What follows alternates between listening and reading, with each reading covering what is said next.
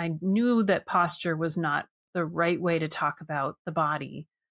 So I taught an alignment-based model that was much more biomechanically based, where we were thinking, you think about the body in terms of levers and pulleys, and you look at a skeleton and you say, okay, are you stacking your parts up? But, you look at a skeleton and it looks like bones are touching each other, and they're not ever touching each other. And so I shifted to using a tensegrity model the more I learned about biotensegrity, and I studied fascia and biotensegrity. And it's very hard for people to conceptualize. I'm holding a dowel and rubber band structure that this represents the body, because that looks like a body and this looks nothing like a body. But these bones, the dowels, are like our bones, and they're held through a series of compression and tension in the body. And so when you do something like roll the bottom of your foot, you affect up the chain. So you can have an more easily produced voice because of fascia connecting everything by rolling the bottom of your feet.